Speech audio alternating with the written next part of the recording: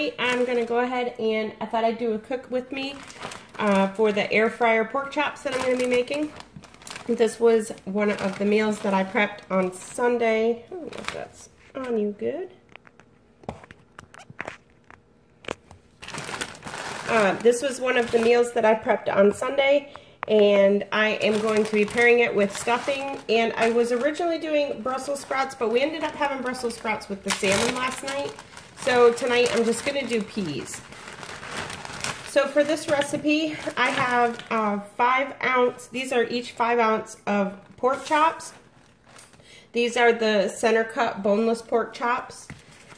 And then I have 1 egg. So for the topping, this is, actually this is enough to make 6. So what I'm going to do is I'm just going to take 1/3 of it out, and then that way I will have some for another time. So I'm going to give you the ingredients for 6, and then if you want to use a different amount, you just have to adjust it.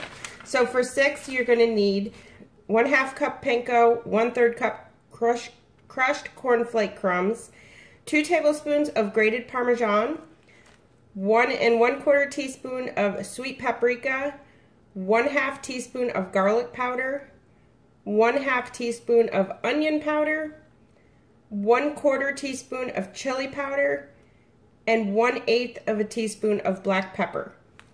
I did not have chili powder for this, so I just used a little bit of cayenne pepper. I'm thinking it's probably going to give it somewhat the same taste. It's such a small amount, 1/4 teaspoon, that I don't think it's going to make that much of a difference.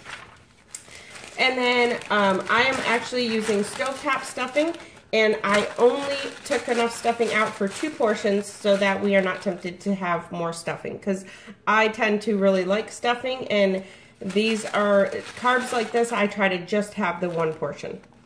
So that's the ingredients, and I will show you what we need to do. Alright, so we're going to go ahead and salt and pepper the pork chops.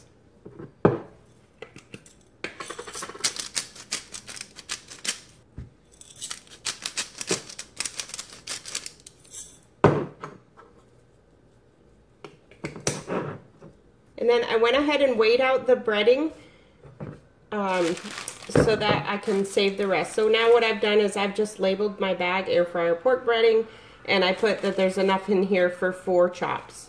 And I'll just put that in my pantry for next time. And then I have 1 egg that I have beaten up. That sounded funny, sorry. I have 1 beaten egg. I'm going to spray my air fryer basket.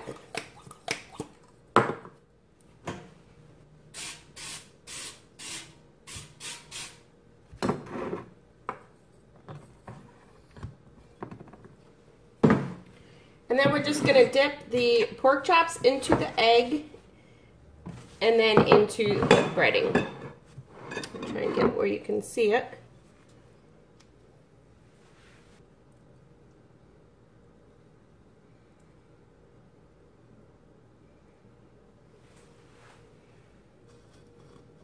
And then I usually press it down so that it can really adhere to it.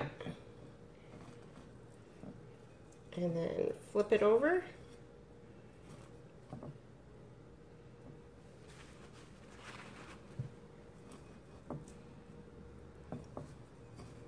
Try and get it all around the sides too.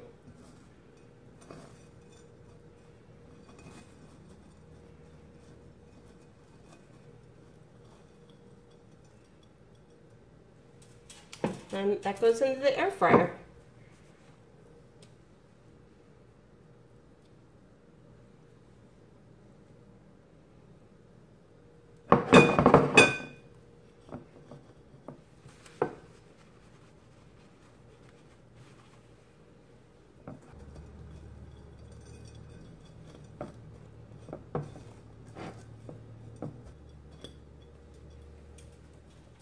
Okay, then we're just going to put those in the air fryer for about 12 minutes. We're going to flip them halfway, and I usually just spritz them with olive oil spray before and after I flip them. And I had my air fryer preheated to 400 degrees. I always preheat my air fryer. Some people say you don't have to, but I always preheat mine first. So I will show you what they look like when they're done. Okay guys, so this is what the finished product looks like. I totally forgot to video after it got done. And I've already cleaned up my kitchen. We've already eaten, and yeah. So I'm gonna put a picture in. I'll see what this video looks like. And I think I could just put a picture in, but it ended up being, the recipe was 7 points. But when I plugged it in, mine ended up being 5 points. So I'll show you the picture. It's 5 points for the pork chop, 3 points for my stuffing, and 0 for my peas. I will talk to everybody later. If you're not subscribed to my channel, go ahead and hit that subscribe button. I promise I don't do this all the time. Make sure to click the notification bell. That way you're notified every time that I upload new content. I'll see everybody in my next video. I'm Christy, and I'm planning us healthy.